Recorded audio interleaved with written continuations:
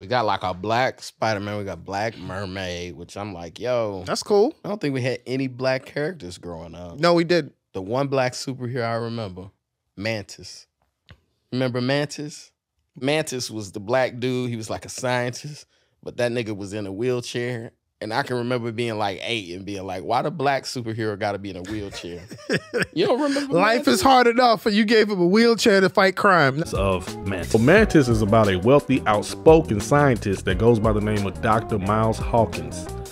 Now, Hawkins was shot in the spine by a police sniper during a ride while trying to rescue a child, leaving him paralyzed from the waist down and using a wheelchair.